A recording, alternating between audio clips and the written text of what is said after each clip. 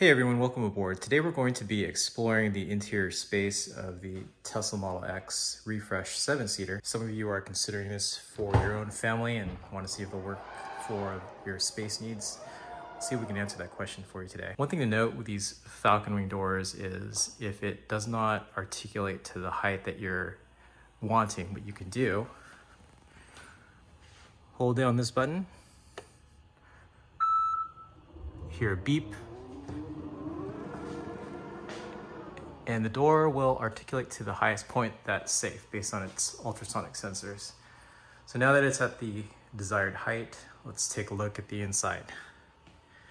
So as you can see, I have a kind of full car seat behind the passenger seat, and it is secured through a tether system that comes with all the seats here in the second row. However, none of the seats in the third row have dedicated tether anchors. So let's take a closer look at these seats. Probably the first question that you have is, how do you get to the third row? There's a couple different ways. So kind of the easiest way is probably depressing the button here. I'm not sure if this comes out in the camera, but there's a little button here with a logo that's imprinted on the leather. Press this, you'll hear an electromechanical release.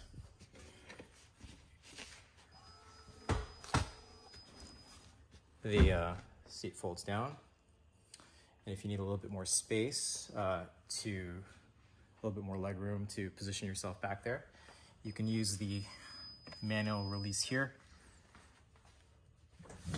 Pull that forward. As you can see, the seats go in the maximum forward position, and you have a decent amount, I wouldn't say decent, but a reasonable amount of leg room for your passengers. So I'm going to step back here and see how it's like. It's actually the first time that I've sat back here myself.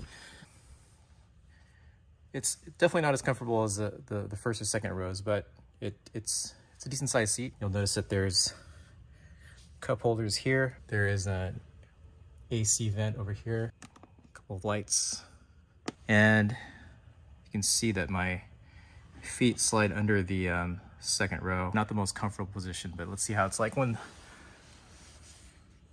the seat is actually folded.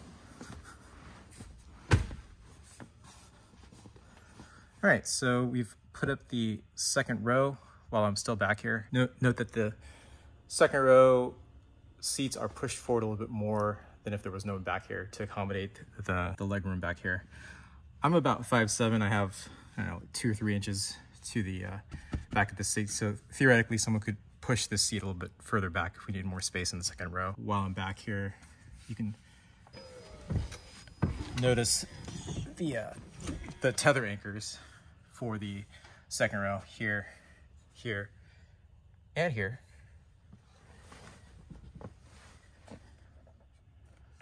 More detail on the seats. You'll notice that they're perforated. These are not ventilated, but they are breathable. So how do you fold these seats down?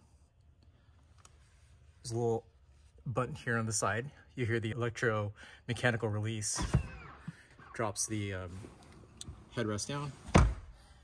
And now you have a fully flat area right here. You can fold one seat down and keep one up, or you can also fold both down. So let's release this seat as well. So again, to press the button here, hear electromechanical release, drops the headrest, and now you have a kind of an extended area. In terms of the underfloor storage in the trunk, let's lift this up and see what we have. Good amount of space back here. You can probably fit a roller bag, no problem. If you pull this up, you'll note that you have access to kind of a portion of the underfloor storage. You can fit a charging cable or a J1772 adapter. Yeah, I've got a little microfiber and the J1772 adapter back there, but not sure what that's going to be long term for us. So there's some hooks here that you can use to fix a cargo net. So just going back to the second row, if you want to put it back in its original position, basically just press this button.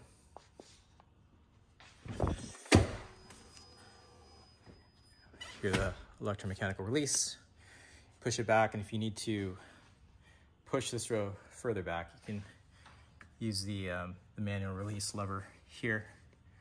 So you pull this back, push the seat a little back, and now you have maximum legroom. So again, this is the manual release under the seat, and this adjusts your recline level here for the second row.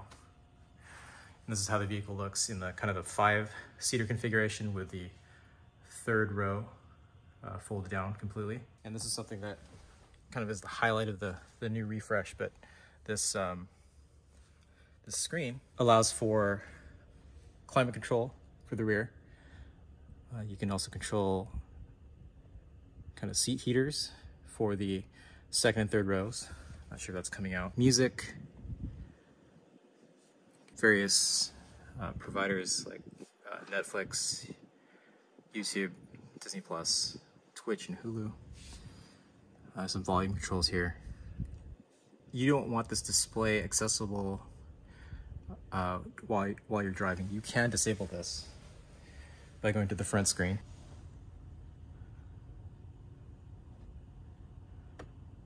And touching this lock rear display button.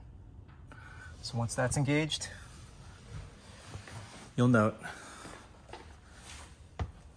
that the rear display is blacked out and can only be enabled through the front screen again.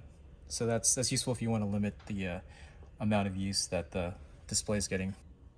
So in terms of other amenities in the rear seats, you'll note that there are 2 USB-C ports back here for charging. There's also a retractable cup holder. There's also a decent amount of underfloor storage beneath the passenger and driver seats, as you'll note here. So these bins are add-ons. They're from Top Fit, and I'll put a link in the description below if you might find these useful. These are actually made for a Model Y, but they fit pretty well for Model X. I'm not sure if they're eventually going to come out with some specifically for the Model X. It seems like they could, considering that this depression seems to be a bit bigger than the Model Y. Yeah, this one that we have underneath the passenger side's got some wipes. Definitely useful for kids. Unfortunately, these do not have seat back pockets like you'd find in the Model 3 or the Model Y. In terms of lighting, the second row does have 3 lights here, 3 LEDs. There's some speakers here on each side. So from a safety perspective, I would say that you need to be able to know whether your child is responsible enough at their age to be able to close these doors. But if you have a younger child, definitely take some care when you're closing these doors, or maybe even situate the car seat in the center if you don't want them interfering with the closure of the doors, where they might injure themselves with the way that these doors close. These doors do have sensors, so they're not going to just completely close on you without checking, but they're also not foolproof. Just like any car door, you just want to make sure that the pathway is clear before you close it, just to avoid any injuries. And this is pretty obvious, but if you want to close the door, there's a couple different ways. You can press this button right here, it'll close. Or you can press this red button.